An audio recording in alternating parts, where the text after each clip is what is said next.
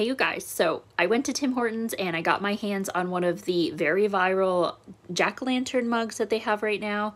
So the face of this jack-o'-lantern changes color when you put hot liquid in it. And on the back there is a spider web and the Timbit spider. So let's put some hot water in there and watch it change.